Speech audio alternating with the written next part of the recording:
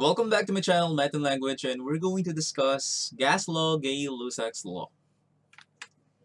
So, ano ba yung formula na gagamitin natin sa Gay-Lussac's law? We have P1 over T1 is equal to P2 over T2. So, P1 is the original pressure. T1 naman natin is the original temperature. T2, that will be the resulting pressure. At ang T2, that will be the resulting temperature. And also take note, pressure units. Pag sinabing standard pressure, it could be 180 m or 1 atmosphere, 760 torr, 760 mmHg or millimeter of mercury, 101.3 kPa or kilopascal at 14.7 psi.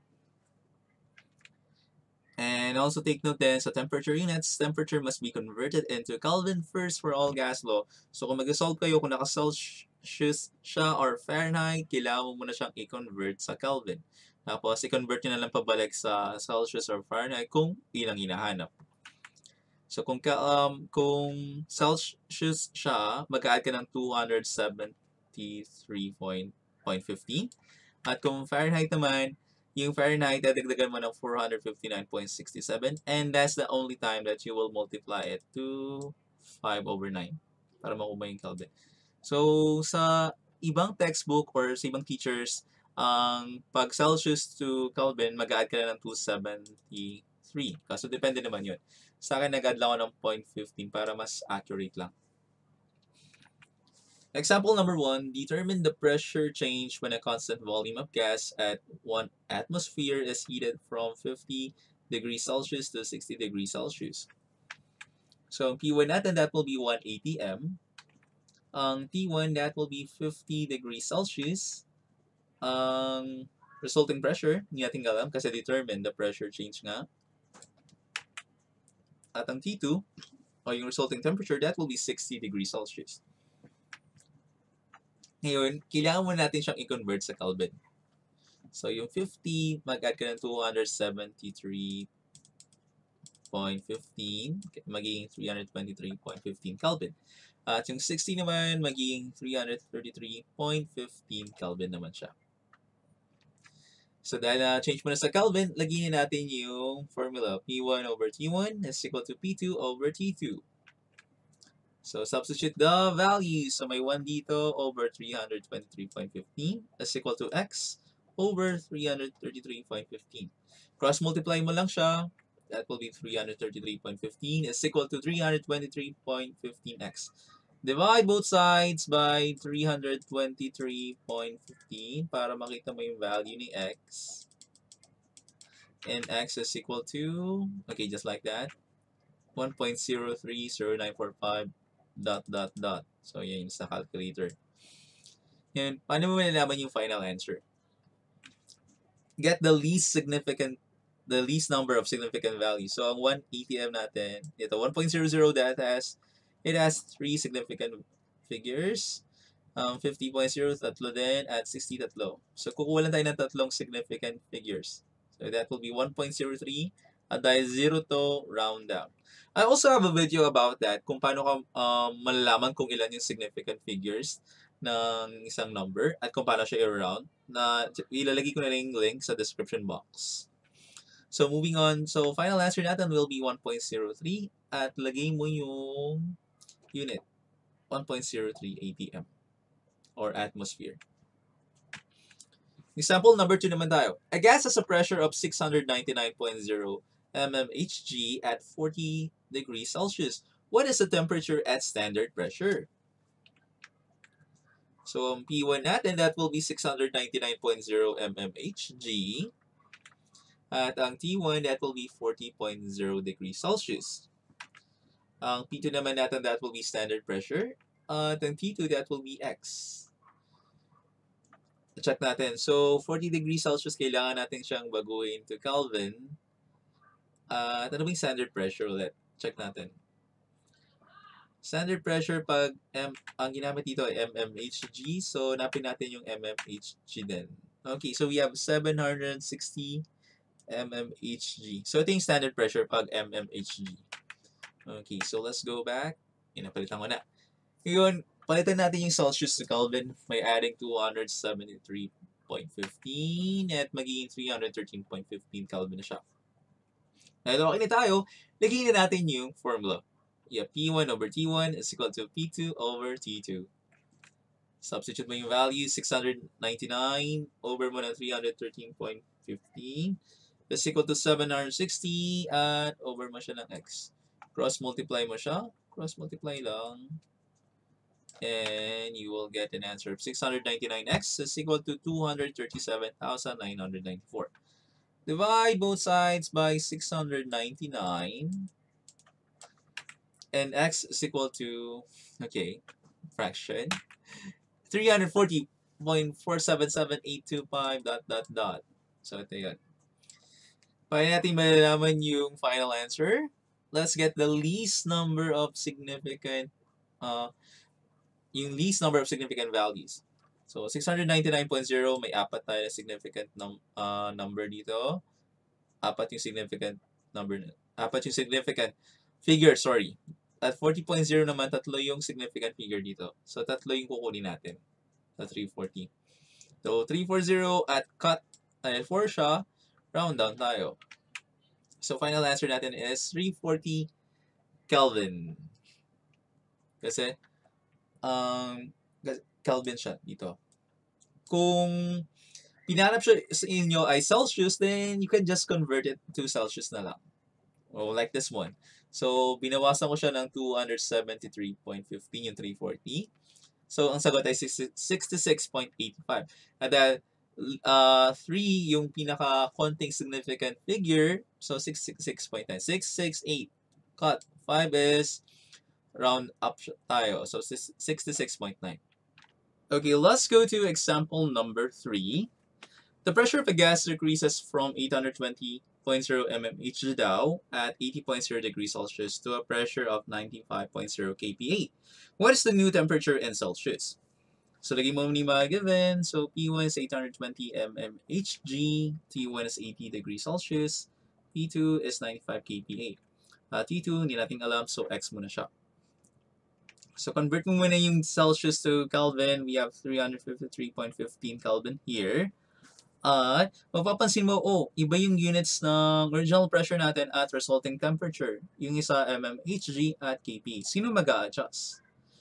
So, ang dahil ang hinahanap natin is the resulting temperature at magka-partner to, CP1 yung mag-a-adjust. Papalitan natin tong mmHg to kPa. So, check natin ulit yung conversion units.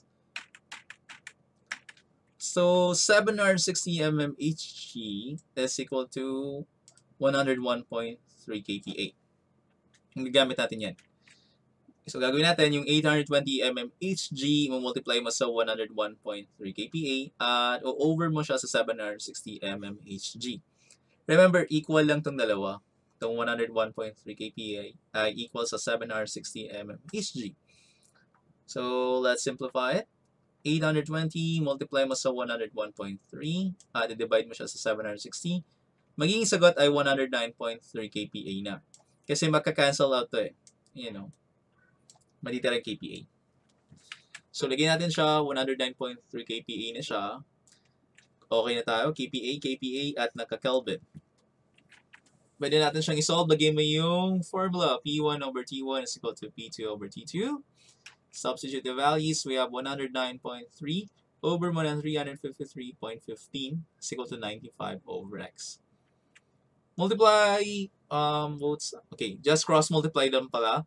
So that will be 109.3x is equal to 33,549.25. Divide both sides by 109.3 and you will get an answer of 306.94647 ... Paano natin malalaman yung answer dito? Paano natin siya i-round? So, check natin yung number of significant figures. Ang 820.0, we have 4 significant figures. 80.0, 3 significant figures. 95.0, 3 significant figures din. So, 3 significant figures yung pinaka-konti. So, bilangan natin, 1, 2, 3, cut. At dahil 9 to, mag-round up tayo. It will become 307. So, 307 Kelvin siya. And take note din, natanong dito, what is the new temperature in Celsius? So, kailangan natin i-convert back yung Kelvin to Celsius by magbabawas tayo ng 273.15. So, the final answer will be 33.85. Dahil tatlong significant figures meron tayo dito, the least. So, 1, 2, 3, cut. At ang 5, round up tayo, maging 33.9 degrees Celsius. Let's go on to example number 4. The pressure of a gas in a container is 1 atm at 250 Kelvin. What will be the new pressure? The temperature increases to 750 Kelvin. Okay, you can do mental math here. So, paano? If the pressure increases, the temperature also will increase. If the pressure decreases, then the temperature will decrease also. Directly proportional sila. So, may 250K ka dito at 750K. Mapapansin mo, nag-times 3 siya. A factor of 3. So, yung 1 atm mo, mamumultiply din siya with a factor of 3. Magiging 3 atm lang din siya. So, kung nagda-doubt kayo, so 1 over 250 is equal to x over 750. So, 750 times 1, 750 is equal to 250x. Divide both sides by 250 and x is equal to 3. So, sagot ay 3 atm. Kung ano naman, yung mga given naman natin ay medyo parang giveaway na, you can do mental math na lang. But you have to check also the temperature. Kung baka kasi naka-Celsius siya, hindi mo pwedeng gawin yun. Kung naka-Celsius siya, kailangan mo muna i-convert sa Kelvin. At kung iba yung units nila, then you have to adjust din. So kung mga simple questions like this one, you can do mental math.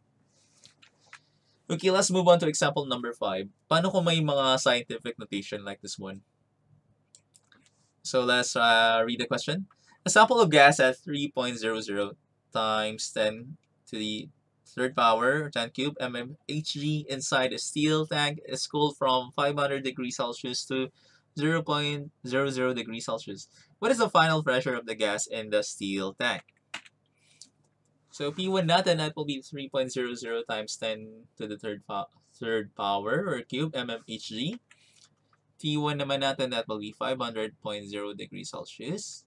And P2 is equal to x, and T2 is equal to 0.00 degrees Celsius. So, etong 3.00 times 10 cube, simplify mo lang siya. So, ang 10 cube, that will be 1,000. So, 3 times 1,000 is 3,000. 3 times 1,000 is 3,000. Okay. mmHg, hindi naman hinahanap kung anong unit. Or may mag-a-adjust po ba tayo sa ibang unit? Wala naman sinabi. Celsius, so you have to change that to Kelvin. Yeah, 773.15 siya. At ang 0, yan, 273.15. Okay na tayo. Lagyan na natin yung formula. So, P1 over T1 is equal to P2 over T2. Ngayon, substitute mo yung mga values. May 3,000 tayo dito. 773.15. Ang x ay 273.15. Cross-multiply at 819,450 sa kaliwa at may 773.15 x ka sa kanan. Divide both sides by 773.15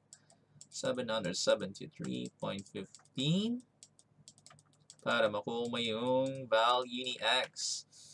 So, x is equal to 1,059.8848 ... Okay, nasa calculator ka naman siya dito. So, get the least number of significant figures. Paano pag scientific notation, sir? Huwag mong papansinin to. Huwag mong pansinin yan. Pansinin mo lang itong nandito. So, 1, 2, 3. 3 significant figures. Ito naman ay 4. This one is 3. Again, if you're confused kung paano malaman kung ilan yung significant figures ng isang number, you may check the link below sa description box na meron akong video about it. As well as sa mag-round din. Okay, so going back. the least number of significant figures we have is 3. So, 1,059.8848. 1, 2, 3, cut. Dahil 9 siya, mag-round up tayo. So, magiging 6 to. So, magiging 1,060 na siya. At same unit naman kasi wala naman sinabi na kung mag-iiba tayo ng unit. This is the final answer, 1,060 mmHg or millimeter of mercury. And that's the end of the lesson on how to solve Gay-Lussac's law, gas law. Kung may comment or suggestion kayo, please just comment down below. At kung may assignment kayo, kung kailangan nyo ng tulong dito, clarification, I'll do my best para masagot naman siya. As long as connected naman siya dun sa topic. Again, this is James, your math and language instructor. Please like and subscribe and also click the bell notification para update kayo sa bagong videos ng math and language and other gas law. The other gas law will also be yung mga link nila. Gagawin ko pa yung ibang gas law. Nasa description box naman siya. Thank you and goodbye.